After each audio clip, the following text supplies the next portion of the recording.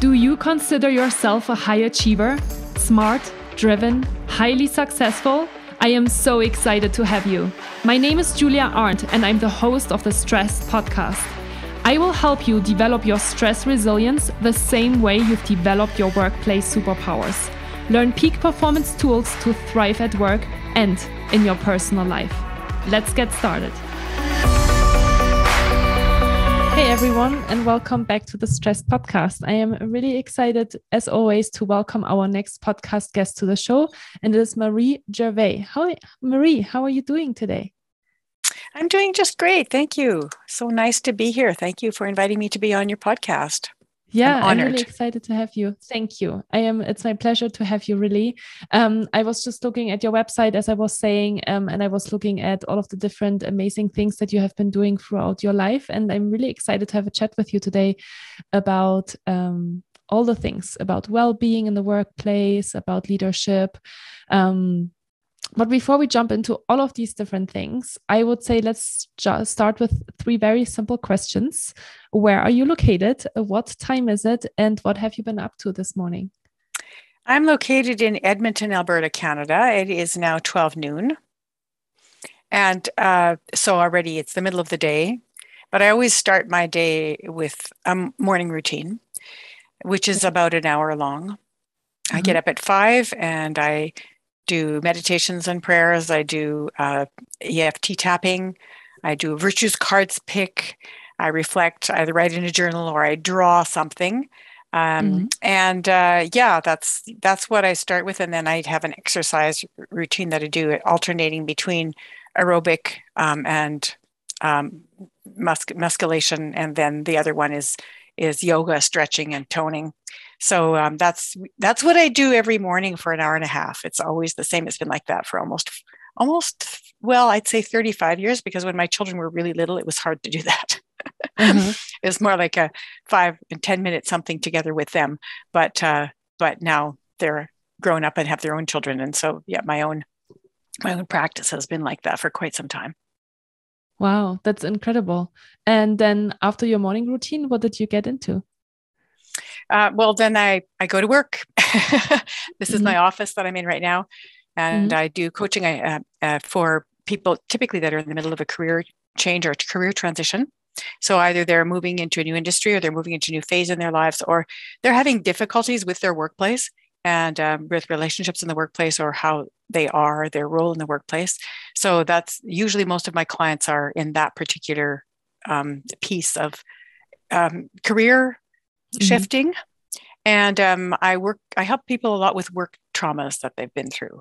So when people don't realize how much trauma you suffer at work. And so that's also led to the book that I wrote and recently published a week ago, called The Spirit of Work: Timeless Wisdom, Current Realities. Wow. Congratulations. Thank you. I'm sure that's a huge weight off your shoulder. Well, yes and no.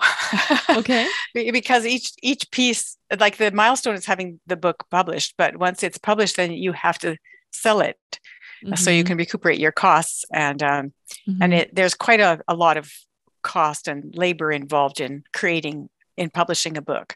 So unless you have already had multiple publications and somebody wants to turn your book into a screenplay where they say, hey, we'll pay for the costs, that's like less than 1% of most authors.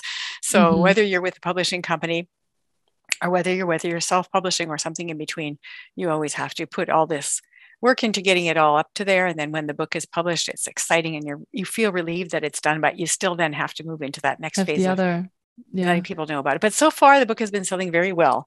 Let's see, this is because I've done a few presentations about the book. So this one has the sticky notes on it for different presentations, but it's been selling well. And I made a couple of bestseller lists without trying to do that, because I'm not interested in wasting my time on trying to game the system. So, but that happened on its own. So that was really, really nice.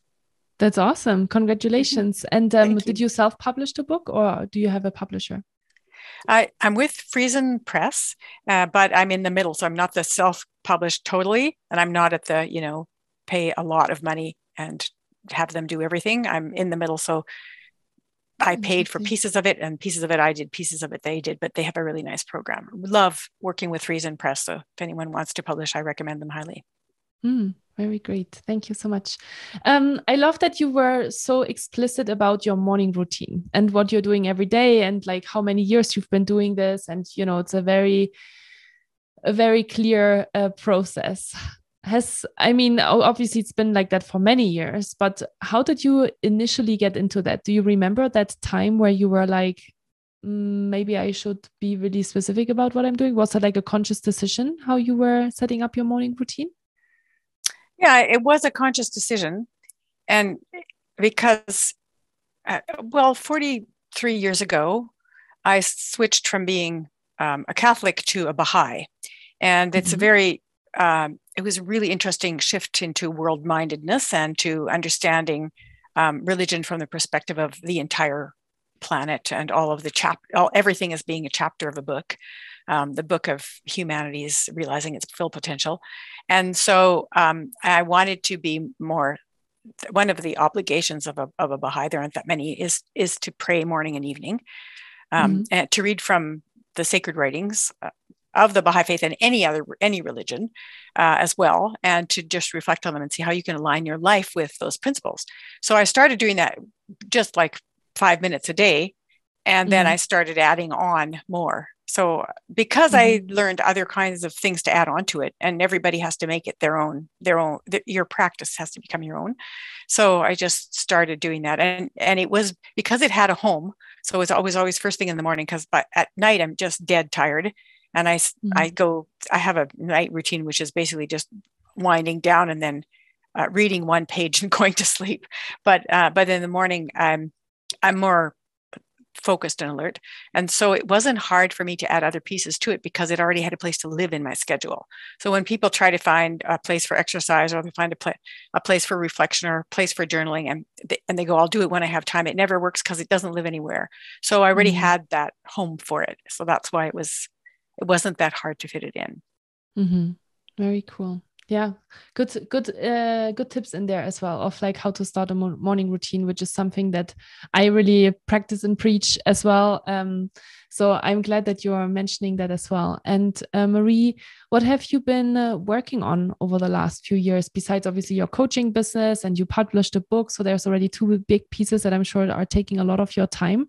But what else? How did you get into all of this work? What kind of background do you have? I'm really curious to hear more about that.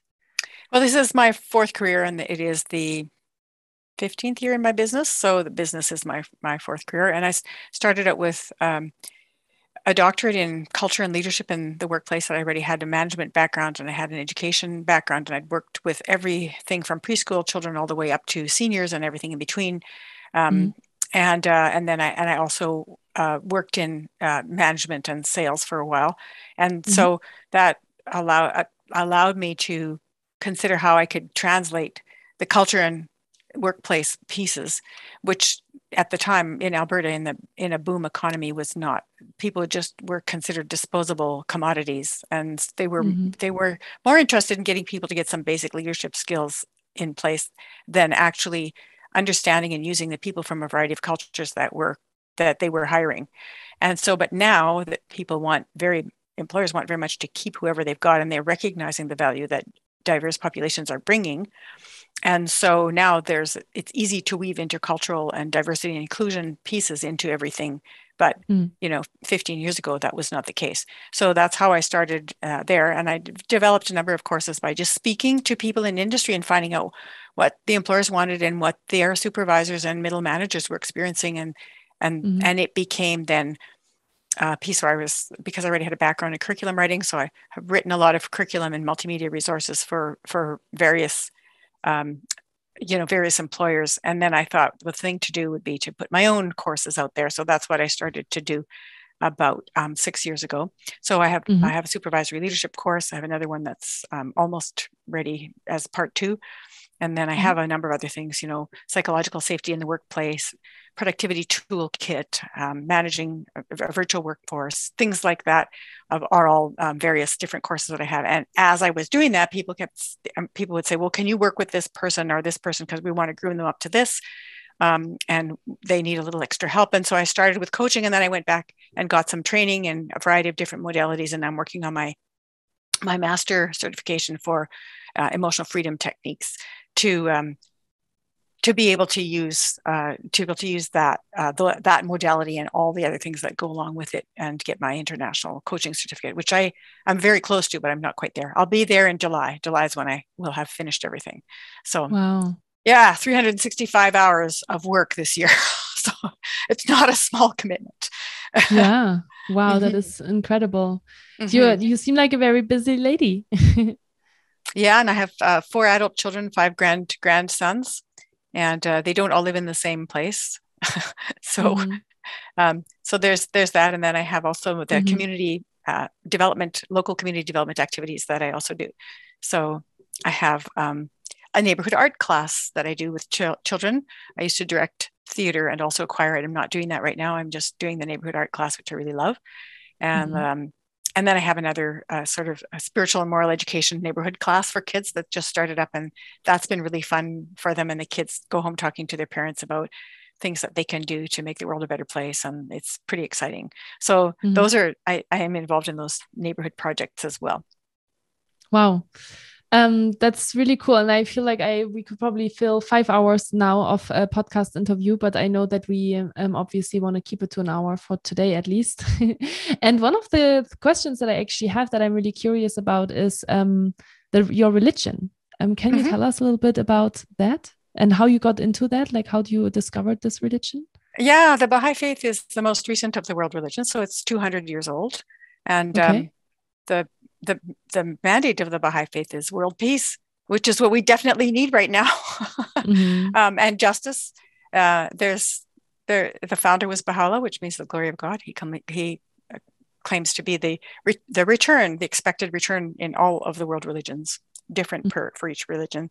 The 5th Buddha, the 12th Imam, the return of Christ, and with bringing teachings that are for helping us to recognize that we're all part of the same. Religions are all the chapters of the same book. So it's one book. It's like everybody walking up different parts of the mountain. And our goal is to realize our own potential and to create a just, equitable, and happy and healthy society. And so to do that, we have the teachings of the Baha'i faith are like the equality of women and men. Is there any world religion that says women and men are equal? And that if you need to choose between educating girl children and boy children because you have a budget, pick the girls. That happened 200 years ago in Iran. Wow. Yeah. Science and religion are one truth. And so if you just have science, it's materialism. If you just have religion, it becomes fanaticism. So you have to work together. That education is human, material, and spiritual. And we need all 3 in order to be whole-rounded people. So that just gives you a little bit of a taste. And also there's a very strong emphasis on unity in diversity, that you can't have unity unless you actually bring all the diverse voices to the table, and that there's justice and equity in the way people are communicating with each other and working with each other. And so that's been an initiative all over the world that's really been transformational for many societies and cultures. So yeah, that gives you a little bit of a taste. Okay. It's a very exciting place. How did you hear about it? Or I went to a garage sale when I was pregnant with my first son, and they had stuff from all over the world. It was like being in United Nations Pavilion or something. And I said, "Where did you get all this stuff from all over the world?" And the people that were there said, "Oh, well, we're Baha'is, so we're always trying to learn more about other cultures so we can be better world citizens." And I went, sign me up. How do I do this?" And so the woman who's running the garage sale said, "Well, I'm kind of busy with the garage sale right now, but tomorrow I'll bring you a book, and then next week we can talk." Nice. That's how I found out about it. That's how it all started. From there. Yeah. And when I saw this diverse community and how people were really, really striving to work together, and how sincere everybody was, and how it wasn't a fake thing, it was we're trying to do this. We're not perfect, but we're working at it. I was very taken by it. So the rest of it is another long story, but that's how I found out about it first. Very cool. Okay, so I want to start with your book because I find the description of your book very interesting. I'm going to read it. It says the spirit of work, timeless wisdom, current realities, combines ancient wisdom, modern science, and real-world examples to share insights on how to develop a soul-sustaining workplace culture. It offers a high-level yet approachable model to rethink how we view and structure work. This is a book for leaders, change makers, and anyone who yearns to build a humane and sustainable system of work. And what really caught my attention when I was reading this was the combining ancient wisdom. And so now that you're telling me about your religion, I'm curious if that is kind of the ancient wisdom that you brought into the book as well. Well, that's part of it, but because I wanted to make sure that I wasn't just saying, okay, well, let me just look at what the Baha'i writings have to say. There's lots because there are over 100 volumes that were written. So there's a lot to look for, but I thought I wanted to look in all the world religions to find out what's there. And also stories, like, for example, in Judaism, there are a lot of stories. And so I looked for stories. I looked for specific quotes about the workplace, and I looked for commonalities. So it was a lot of research. The book has about 25 pages worth of references in the back, but it doesn't read like an academic paper. It's very readable. So because it has so many stories in it. And so that was part one. And then part two was what has science taught us and showed us to contribute to having happy and healthy workplaces where people expand their potential and where you can be productive without it becoming cancerous. And then also looked at, well, what are workplaces already doing? What's working? What's not working? And how can we analyze it using some principles? So one of the principles in the book is the idea of soul enhancing versus soul diminishing thoughts, words, and actions. So soul enhancing would be what expands your potential, makes you feel happier, more joyful, makes you feel ready to contribute. It promotes creativity. You notice virtues happening. You see people communicating. You see people listening to each other. That kind of behavior is soul enhancing. Soul diminishing is crushing, humiliating, hurtful, gossip, backbiting,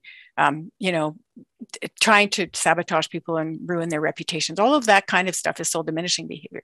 So when people realize that what they do is either soul enhancing or soul diminishing, they're more likely to choose something that's soul enhancing. Not that they will every time, but they're more likely to do it.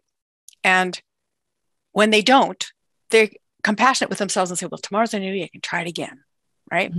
Because part of being soul enhancing is being compassionate to yourself as well. So that's the main thrust of the book. And then I also use a model I developed called the S.W.E.L model, which is safety, well-being, encouragement, and learning. So if you just ask yourself, is this safe? Is it safe for everybody who uses it? When we're creating it, are we all safe? Is this physically safe, psychologically safe, intellectually safe? You go ask yourself those questions. If a workplace asks themselves those questions, when this product or service is finished, how will it be disposed of? Will it be safe? Just starting there would transform completely workplaces. And then the next part is well-being, because once you're safe, then how do you explore the potential that's starting to blossom everywhere? It's not just about having a gym membership or giving people swag. It's about how can you contribute most fully, and how can I can incorporate you, and how can we work to create a healing culture as part of the workplace? And then encouragement, because we live in a very critical environment. So we're criticizing ourselves, we're criticizing each other, we're judging all the time, and it's just in all of the discourse. You only have to listen to 5 or 10 minutes, and you hear criticism and really negative ways of people speaking about everything and everybody. And so if you can switch that around to how can I be encouraging? Will this be encouraging? Will this be helpful? Is this honest and kind at the same time? Building a culture of encouragement is really important for having a soul enhancing workplace. It doesn't mean you don't see problems or that you don't address them. It just means that you're encouraging in the way that you work with people, and that when there's a problem, together you think, how can we solve this? So, and then the last one is learning. Everybody that's learning and every workplace that's learning is advancing. So what are we learning? How are we learning it? What are the ways that we learn in our company? So putting all that together gives you pretty much a way to get to soul enhancing workplaces, and corrects a lot of problems, autocorrects a lot of them as people start focusing on that model. And as you were doing your research on what companies were already doing and what was lacking, what were the biggest things that were lacking? What's lacking mostly is jumping to conclusions, not considering the whole picture, and looking for short-term benefits instead of looking at the whole picture. Think about creating a 10-year or a 50-year plan instead of what's the next quarter bringing. You can still look at the quarters and measure within the quarters, but you're doing it within the context of a plan where you have a vision and you have a goal, and is what we're doing getting us closer to that goal or not? That's usually what's missing. And encouragement is missing. And then do you go in and train employees as well, or leaders? Is that part of your... Well, I have the courses and coaching that I do. Some of it is group coaching, and the courses are all with numbers of employees, usually in middle and upper management. And so, yes, I have been incorporating some of these principles as I was writing the book, because I've been thinking about it for 10 years, and it's like a life work, right? And so using pieces of it and then now putting it into specifically into the models and teaching the models to people. I've just started doing that, and people are starting to use it. So I can't say that I have huge results from it yet, because it's just starting. But now that the book is published, it makes it a little bit easier. Very nice. That's great. As you know, I'm sure, obviously, since the pandemic, the burnout rates have significantly increased. Related to your model that you've been talking about, what do you see as are the biggest shortcomings that companies are not paying attention to? The main thing is focusing on the shortcomings. It's what you pay attention to grows. So what's working and how can we do more of that is the most important thing. So if we're always looking at what do I need to fix, what's wrong, how do I adjust, how do I deal with this weakness, how do we address all the problems in the system, you actually don't grow it very fast. The problems just multiply. So what's working is the best. It's called appreciative inquiry. So you start looking to see what's working, and then you start saying, wow, this is great. How can we make this more explicit? How can we use this more? And then you say, okay, now what's missing from this so that we can get it to that next level? So it starts from appreciation rather than deficit. And is that only a company's work, or how do the individuals take part in that? That's a great question. So the book looks at everything from three perspectives: the individual, the community, and the institution. So the individual has the power to act and to implement change. The community has the power to encourage and support and build. And the institution has the power to make the framework workable, to administer justice, and to build a culture consciously. And so if all three stakeholders are working together and they each consider what their role is, it's really lovely. So, and then people don't step out of their role, in the sense that the individual doesn't try to administer the policy, because that's not their job. That's the institution's job. The institution administers the policy. So, and the community doesn't try to take on the role of the institution or the individual. They take on the role of support. So when people see what their important roles are, and you may be an individual in a community, in an institution, so you have a different role each time. So seeing that is very useful for people to understand what the three protagonists are in workplace health: individual, community, and institution. I don't know if that makes sense. Yeah, that totally makes sense. I totally agree with that too. I think it's super important that individuals are doing their part as well. They can't just expect the company to make the changes, because they can create the framework for the employees, to support them and to encourage them. But then it's on the employee to take that as well, to use those resources and to implement them and to take action. So yeah, 100% agree on that. When I was doing more in-person work, now I do a lot less in-person work, but when I was doing in-person work, we used to play this, or have this exercise that was called step to center. So everybody would stand in a circle, and without speaking and without making any kind of gestures or anything like that, they would each, one person at a time, take one step to the center. That's it. Not two steps, not a giant step, not one step back and then one step forward, just one. And if the group couldn't do it, if somebody made a mistake, if they jump in or someone would talk or whatever, then you'd all have to go back and start again. And it's a very simple task, but it really builds unity. And it shows that everyone needs to take their place in that circle, because the circle isn't complete without them, but they also have to watch to see when's the right time, when's it appropriate, be sensitive to the group. And so they have to look at the group. They have to think, when can I step in? And it's really beautiful to see when they can do it. Some groups that are already very unified in their thinking and the way that they work with each other just do it within a few seconds. Most of the others have a lot more trouble. And sometimes there's somebody who's really aggressive and insists on not doing it right. So when that happens, you would say, so I would like you to step out of the group and observe what's going on, and then tell us what you saw. Then we're inviting you back in to join. And that usually auto-corrected whatever the piece was. And then you can play that game with higher stakes, with large sticks. Where you have to throw the stick in a pattern, and everybody's responsible for their own safety and the safety of everyone else in the group. And when you do that, you really see how what I do really matters, and what you do really matters, and what we do together, paying attention to each other, that's our job. So I've had companies do the step to center. I taught it to them virtually on Zoom, and then they do it in their company on their plant floor or whatever it was that they were doing. They do that step to center, and everybody said it had amazing results, because it's so simple, but not that easy to do. A very strong visualization exercise. Yeah. That's awesome. I'm also really interested to hear a little bit more about the destructive workplace cultural assumptions. Can you tell us a little bit more about that? Sure. Because you want to build a positive structure, but then there are also things that we don't realize that we've taken on. And even through our DNA in utero, because of intergenerational trauma, there isn't a single culture in the world that hasn't suffered intergenerational trauma. So, and some much worse than others, and for a longer period of time.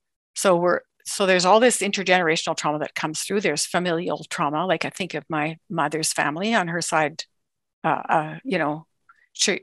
she had, her father was an alcoholic. Her oldest brother and her youngest brother committed suicide. They never talked about that. Obviously, that's affecting the way she's parenting me, right? My father lived through 2 wars and then immigrated to Canada. How does that, so this piece, you carry that with you. And then people breathe the prejudices that are around them. So the most obvious prejudice around where I live is just prejudice against the Indigenous peoples of Canada. And so much so to the point where First Nations communities have no running water and they don't have electricity. And, how can that happen when the town 10 kilometers away from them or 5 kilometers away from them has those things and has had since the 1800s? So, people are treated inequitably in the health system. If there's something that happens to them and they go to the police, they're dismissed and it's considered not serious. So that's, people just breathe that in. And even if they consciously, just like Malcolm Gladwell's book, Blink, even if they consciously work to eliminate prejudice, it's still there. So that is what is the biggest negative force that comes into the workforce. So prejudice against race, ethnicity, language, accent, religion, and culture. And the other piece is gender prejudice. So, and it's just everywhere. And there's still no place in the world where women are paid the same amount of money for men doing the same job.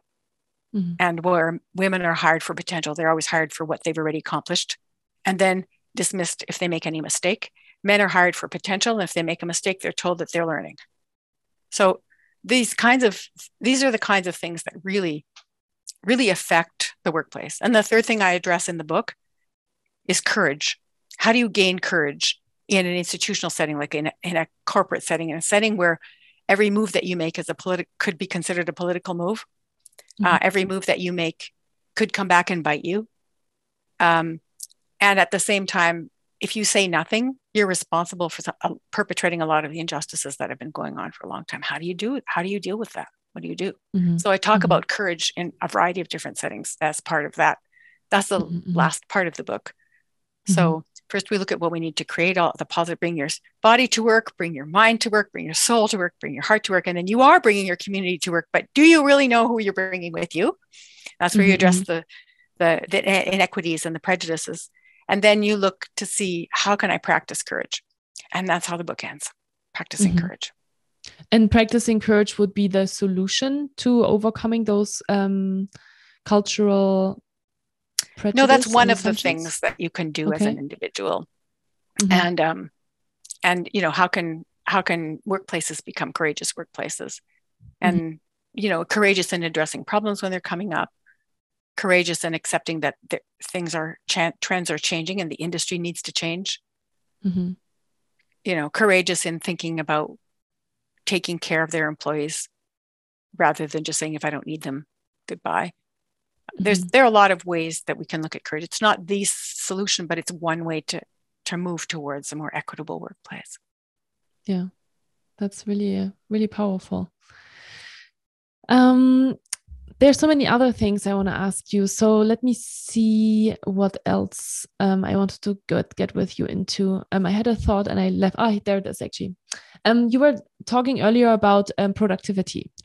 And this is a big thing that I love to talk about. And I know a lot of people, you know, that are listening to the podcast are really curious about kind of productivity systems and how they can get more productive, how they can take care of themselves while sustaining their performance.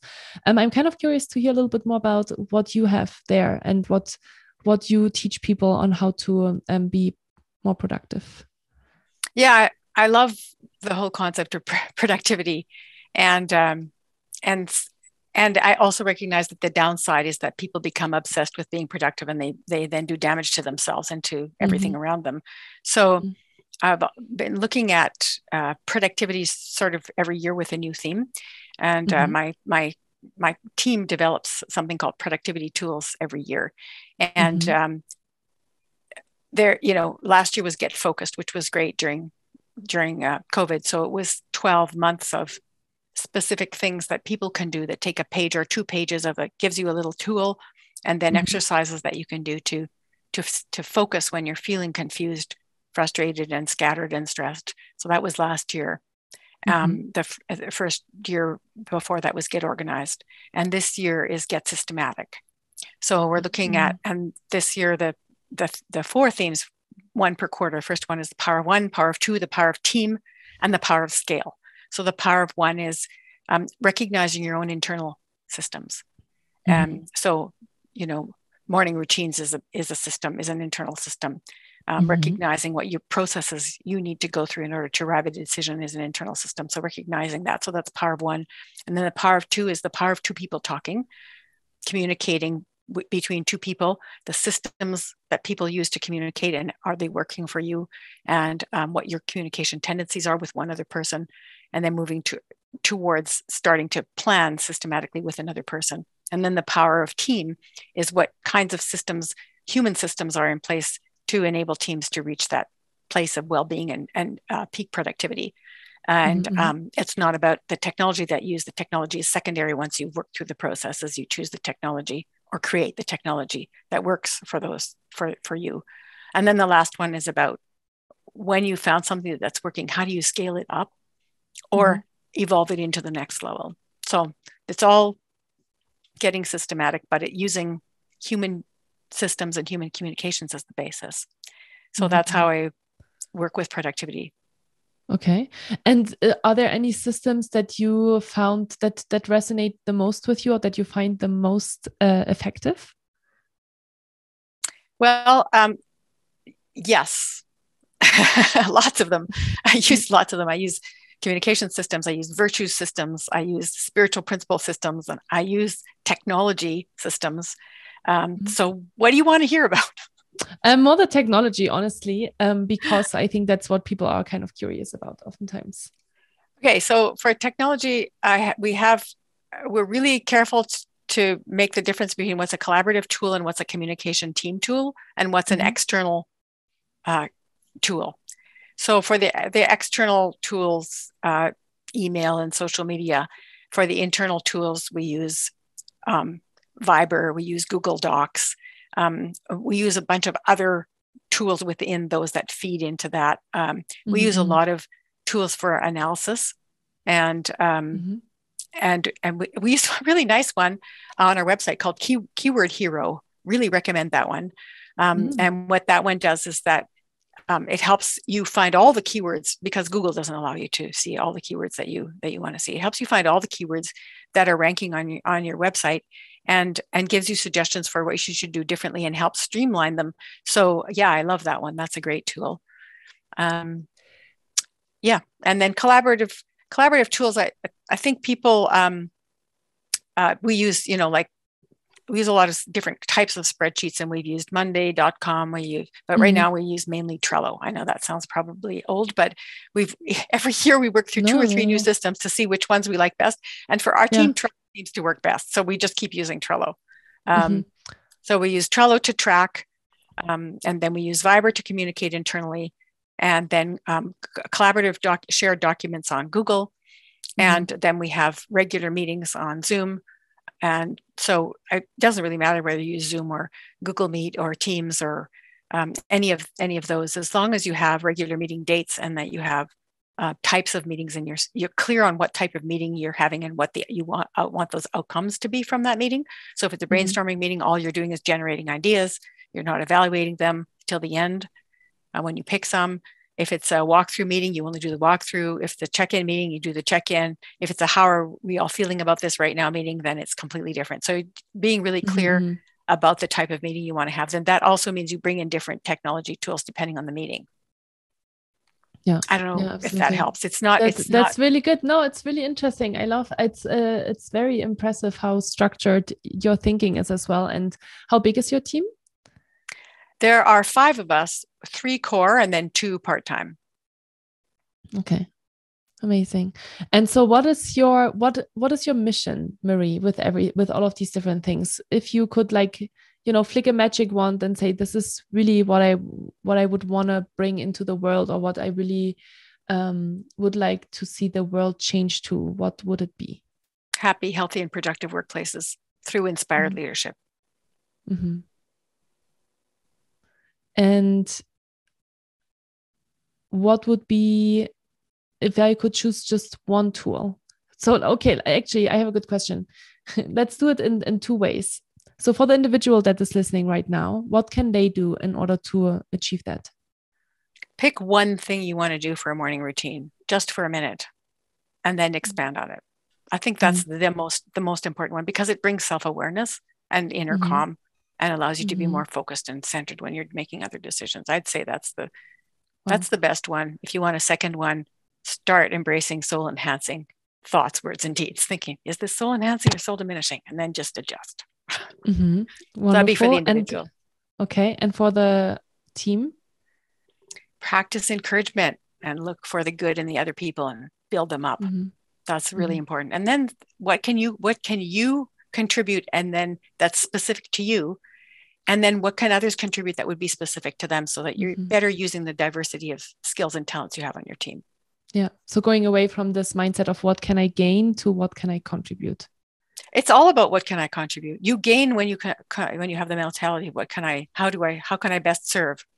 That's when you get the biggest gain. But if you think, what can I get out of this? You're going to get the lowest returns. And for the organization? I think they could use the justice quotient model that I have in the book, which is to make sure that all stakeholders are there, that whoever's most affected has a voice, and that you have actively sought out diversity of contribution. And if you do that and you look at your company decisions, it's going to be super powerful for you. Amazing. Great. We do have a little bit more time, and I do want to use it, if that's okay with you, because one of the things, and I like that we're kind of now, closing the loop on a few of these things, because you started with your morning routine, and now we're kind of back at the power of a morning routine and how much more happy and focused people can actually be with that and build that awareness, which I love. I'm glad that you're saying that so with so much conviction and love, because I totally love my morning routine as well, and I really believe that's really helping me. me. And when I don't do it, I also feel not as, not as productive. Scattered. Yeah. Scattered and tired and all the things. Another thing that you started to talk about at the beginning of our call and our interview, which I thought was also, which, made me very curious to talk with you more about it, is trauma in the workplace. And can you maybe just give us a couple of different examples of what those kind of traumas can be? Because you were saying a lot of people actually don't really know that they are actually experiencing trauma, or that there are things that are happening. And, you mentioned some kind of overarching themes like bullying or like, target on the back, things like that. But could you give us maybe some specific examples? So I'll tell you a story about a friend of mine who's from Cameroon. She's a very qualified accountant with degrees and designations from 3 continents. And then and many of the jobs that she got when she first started out, and now she's in a better position, but initially people would not greet her in the hallway. She'd say hello to them and they would just act as if they hadn't heard her, as if she was invisible. If she'd go into their office to ask them a question, they would be very annoyed. But any other colleague who wasn't Black and who wasn't from Cameroon would be greeted with, sure, how can I help? Whenever there was a lunch or an event, they never invited her. Her name was never on the staff meeting agendas. That's a workplace trauma. Being excluded is like dying. That's one. And also knowing that it's based on people's fear of you because of the color of your skin. It's like a double trauma. It's a moral trauma because it's so unjust. So that's one example. But it can also just be someone talking over you all the time. I've had that experience a lot as a woman in a mostly male-dominated situations where I was. Lots of times I couldn't say anything without somebody speaking over me or negating what I said and then saying it again, and then everybody claps for them because it was such a great idea when I was the one who said it. And after that happens over and over and over again, you start to get triggered by it. So at that point, it's become a trauma, right? So that when I first became alerted to this was a while ago. It was like 20 years ago. I took a course on arts research, and we had to do 2 projects. One project was about an experience that we felt we needed to resolve using an artistic exploration. And the other one was an experience of communication without language. So the communication without language, I interviewed 3 immigrant families who didn't speak English and I didn't speak their language.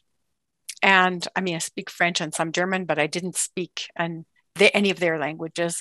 And I interviewed them by looking at their family photos. So I had to have an interpreter to explain just the context. And then afterwards, the interpreter didn't say anything because we were just using gestures and pointing, and they would go like, sad like this and sad like that and happy. And, so you got the interpretation happened without language. And so I took pictures of their family photos and it was all about them at work. So, I mean, there were pictures of them with their diploma and then in their first job and then with their first boss and with their first team. And so, looking at that, and then also at their schooling. So I got to see the difference between the 2 countries' schools, the classrooms, the sort of atmosphere, how it was. In one country, there's a girls' school and a boys' school. And, in another, like it was just it was very interesting to see that. So I had pictures of all of that on one side of the hallway. And on the other side of the hallway, when I did my exhibit, was the experience that I had of being hired and asked a couple of months into the job to train somebody that they wanted to groom into another position. A man who they felt didn't have the necessary people skills. And so I was supposed to do some things to help him with his meeting behaviors and with his classroom behaviors, which I did, and which he was able to do a little bit better. And then afterwards, they hired him and fired me. And so he was fired 3 months later because of inappropriate sexual conduct. So any rate, that was a workplace trauma for me. And I worked it out by taking pictures of empty rooms or rooms, here's the doorway and there's people meeting and you're looking from the outside. And I took pictures like that. I took pictures of empty file drawers and computers that said this account no longer exists and stuff like that. So things like that. And I put those pictures up on the hallway. So all of that was on the other side of the hallway, and a big brick wall at the beginning, and then a pathway, and at the end, me going like this, right?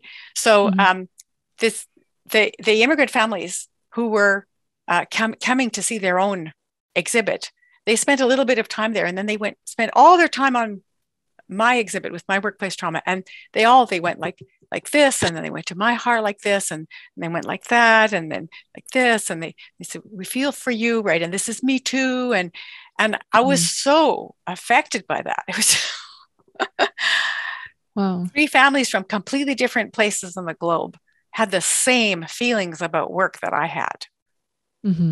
That was the beginning of me thinking about, I need to write a book about workplace sadness. It didn't become that's not exactly what I wrote about, but how to overcome that, how to create happier, healthier, more inclusive workplaces. So so that was the piece. And I can also think of traumas from my parents, right? So my father had a learning disability and had to learn English was his 3rd language. And so by the time he came through various different jobs, and he ended up being a nursing orderly. So it's like being a nursing assistant, even lower down in the nursing assistant in the healthcare system.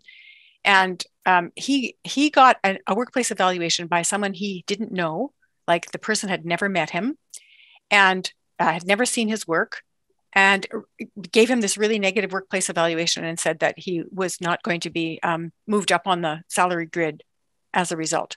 And he had no idea who this was or where this was coming from. And he was very bitter about it to the end of his life. It was really a trauma for him. How could someone who doesn't know me want to do this to me? Right. And my mother had a similar experience when she was teaching in a school where she was bullied by the principal until she left the school, because he only wanted people that he'd chosen. He didn't want any of the people that had been there from the previous principal.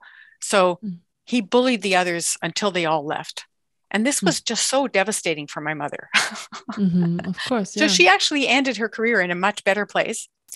So she was thankful in the end that she was ousted into a better place where she was much happier. And my father did too. So the trauma became transformative in the end. And that was the other piece that I was thinking, well, trauma doesn't have to stay. You can use it to transform to the next piece.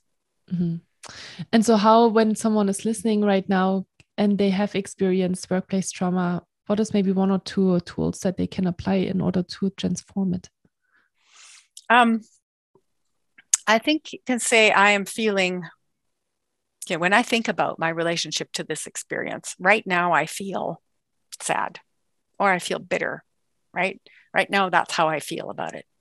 It's important to say that right now, a part of me feels bitter about this experience. And when you name it, especially when you say it or write it down or tap it using tapping points, the tapping points on your face and your hand, it releases. So that it comes up and out and it starts to release. And the bad feeling that's been controlling you is no longer controlling you because you've named it. And therefore you are in charge of it, right? You're not controlling it, but you don't need to because it's dissipated. So I think that that's probably the most important thing, is to name what's bothering you. And the more specific, the better. I'm feeling bitter. I'm feeling worried. I'm feeling anxious. When I think about this incident, right now, I'm feeling this way when I think about it. And it's just a part of me that's thinking that, because that way it opens up the realm of possibility for you to heal and to move on to new things. So I would say that that's a really important and simple tool, but not so easy to do, because most of us are not used to naming our feelings. We don't have a feelings vocabulary of maybe 4 words when there are thousands of words we could use. So another thing that could be a useful tool is to just go into Google and Google emotions vocabulary or emotions list. And you're going to, whoa, there's like 300 words for emotions I didn't even know. And start using them in the way that you speak. That really helps, because as you name the emotions can release from you. If you can't name them, they stay stuck. And that's really important for releasing workplace trauma. Other thing, of course, is really, it's great to talk to someone who has some expertise who can help you move through that. Mm-hmm. Yeah, for sure. Amazing. Thank you so much, Marie. That was very helpful as well. How can people connect with you if they're curious to learn more? Well, I'm found on LinkedIn, Marie Gervais, Gervais. So Marie Gervais, I'm on LinkedIn. There are many, many women called Marie Gervais, but mine is a leadership training. So Marie Gervais Leadership Training on LinkedIn. I also have a website, shiftworkplace.com. On the website, you can find my podcast, which is called Culture and Leadership Connections. And you can also find my book, The Spirit of Work. So all of those things are there. You can find coaching courses and resources. We also have a leadership and culture library that you can sign up for, and you get access to about 300 PDF documents of things that we have created over the years that people have found useful. Very great. And is your book available on Amazon? Yes, it's on Amazon, Barnes & Noble, Kobo. It's on all the book directories. Okay, awesome. Great. Well, Marie, this was an absolute pleasure to listen to you today. Thank you so much for all of your wisdom that you shared with us. And I wish you all the best. And, I'm working towards, creating happier, healthier, more productive workplaces as well. So I'm really happy always to see that, I'm not alone in this and that there's many other people that are striving to help companies and individuals get there as well. So thank you so much for your amazing work. And I wish you all the best. Thank you. It's good to know we're all in this together.